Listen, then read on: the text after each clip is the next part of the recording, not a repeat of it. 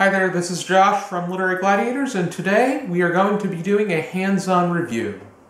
A hands-on review is when we actually demonstrate something that is being featured in the book. For instance, if we're reviewing a cookbook, we may go over one of the recipes and actually demonstrate how it's made, cook it and eat it, and then make our judgment based off of the experience and how the end result came out.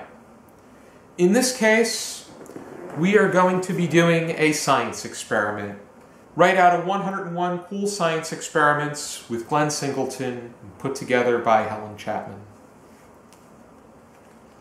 This is the first time we've ever done such a thing on this channel, and I really haven't seen many hands-on reviews on BookTube, so I'm really interested to see how this comes out.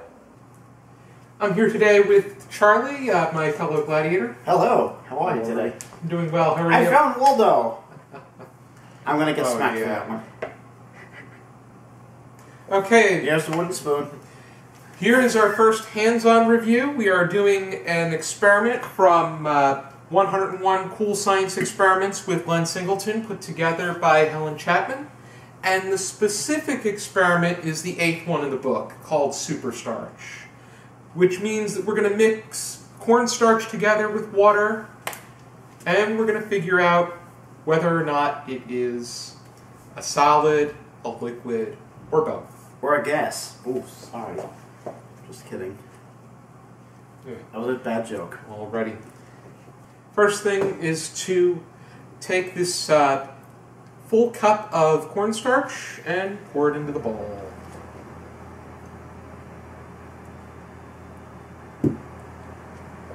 Alrighty, next thing we're going to do is pour, I'm doing half a cup of water. You can also do a quarter of a cup if you want. Alrighty, we're going to be adding the water. He added the water. Alrighty, time to mix. I'm going to be mixing the salt until we get everything in. I want to use as much of the starch as I possibly can. Oh, I thought we were making brownies.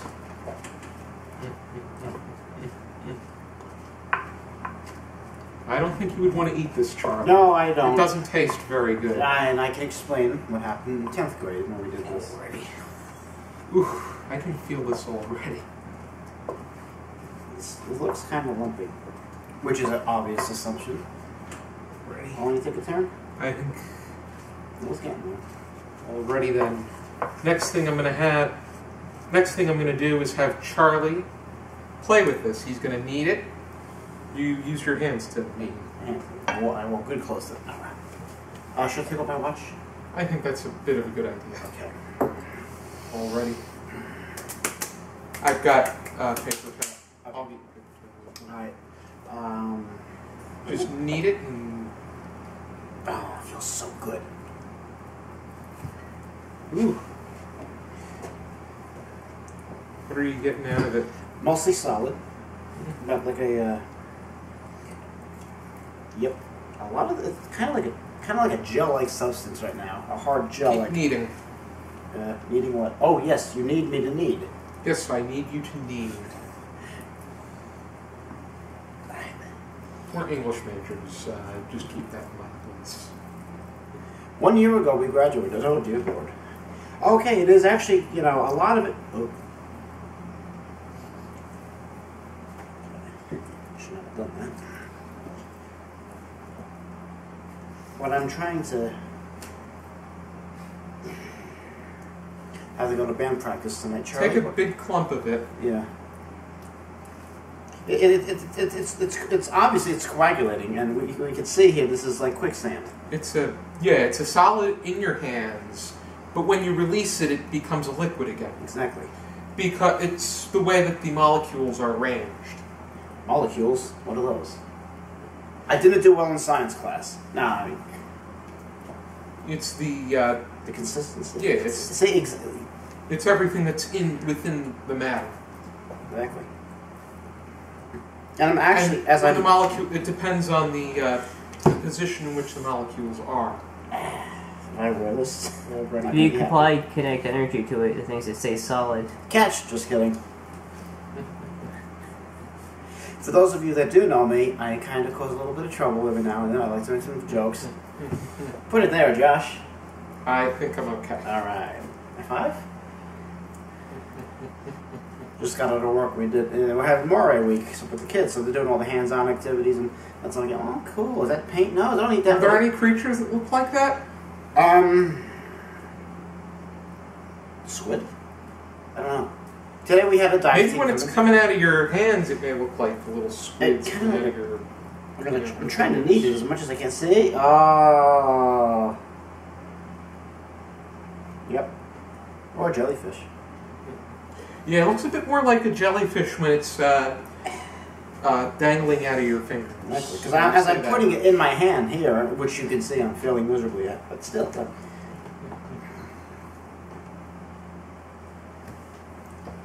Already in this book, it'll give you specific details regarding why this starchy device can be both a solid and a liquid at the same time.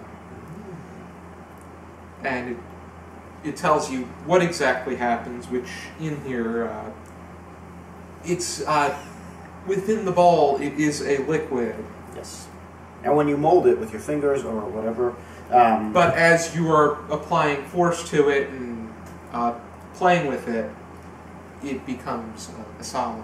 And it looks like a posmazula. I was expecting something a little bit harder than that, and I think that when you're putting when I was putting the spoon in here, it was I'm hitting with the spoon and it's quite solid. But as Charlie's playing with it, it looks much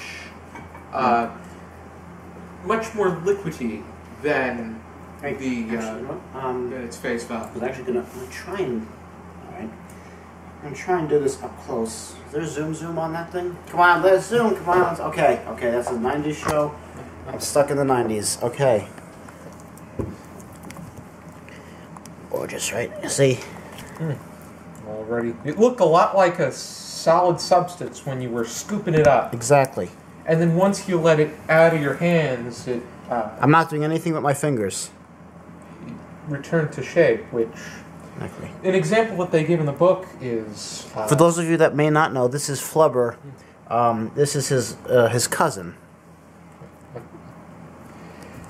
It's very much like sand at the beach, where... You know what? Yes. It's solid when you're walking on it quickly, but as you're going slower, your feet start to sink in. Kind of like a quicksand. Exactly. And I know a little bit about quicksand, I'm not going to lie. Were you ever under quicksand, Charlie? No, but I was... I went fishing this was actually while I was still in high school, and I was not really into fishing, but I'm like, alright, I got the pole, I got this stuff here. Don't brag about catching a hoe, because I caught a garden hoe. And I, true story, and it was, after I got my nose with the bob or thing, the hook, I'm like, okay. I guess that thing caught in your nose? Don't ask how, it just happened, okay. Painful. It was like a little pinch, I'm like, okay, ow, alright. And I'm like, oh my gosh, I got something. And this was in a lake, not an ocean, so. And it ended up being a garden hoe. And I'm like, I caught a hoe. And of course, that's not a good story to tell your friends, because some of your friends may have a dirty mind. Me, I had to look that up on Urban Dictionary. I'm like, what the? Oh, nuts. And it actually looked like it was something from the 50s. Yeah, okay. You know. Having a fun time playing with it? I am. This is fun. Alrighty. Not any more fun. Okay, we're good.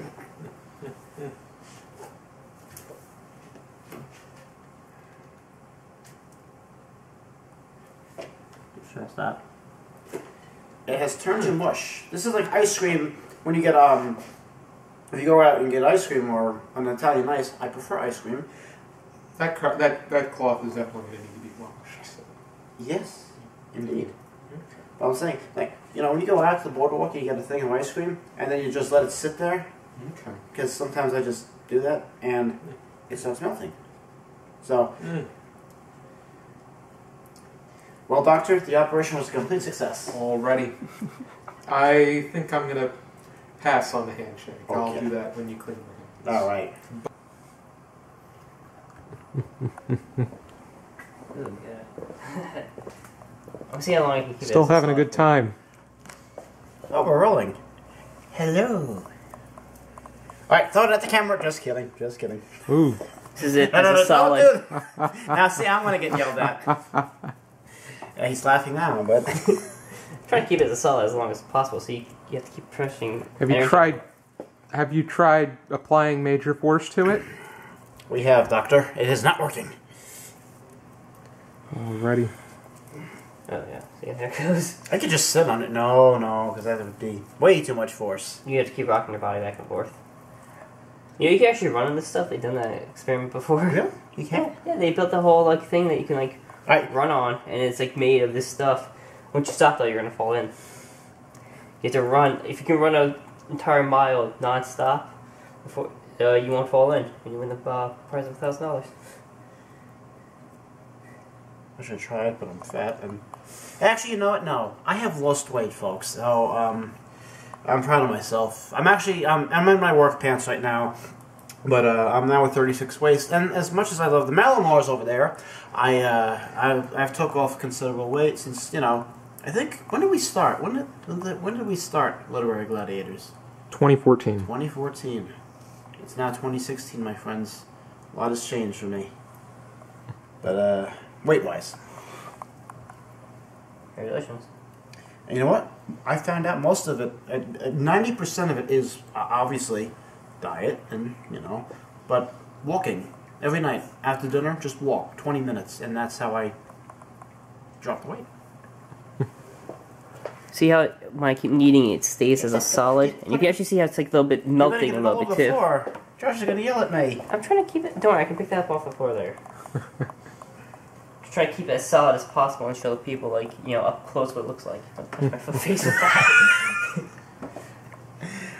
I got a band practice tonight. Don't ask anybody. Don't ask. You the drummer? Yes, I am the percussionist in this band. I'm actually in... Doesn't sound like cool. No, it is. It's a lot of fun, even though we play every song you know what, I'm not going to say that. So you turn the beat around? I try to.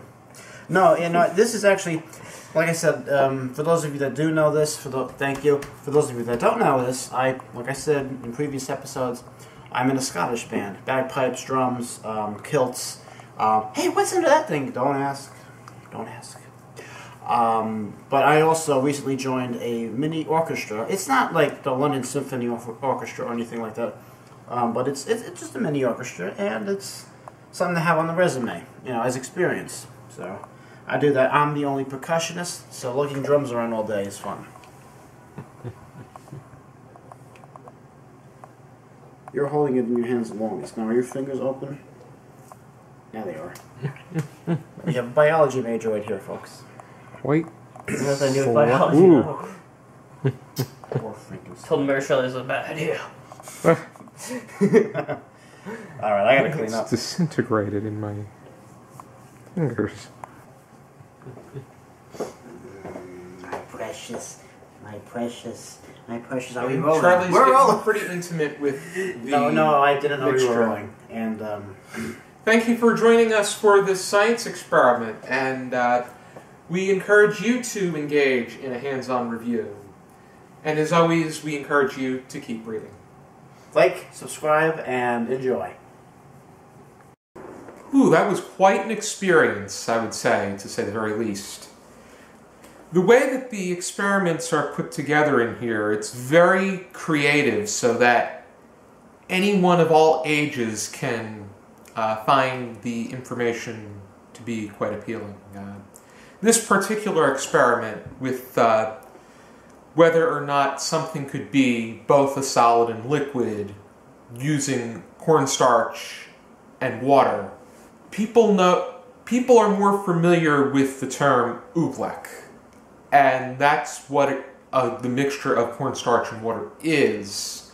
However, there may have been some copyright friction that may have taken place since Dr. Seuss made mention to Bartholomew and the oobleck.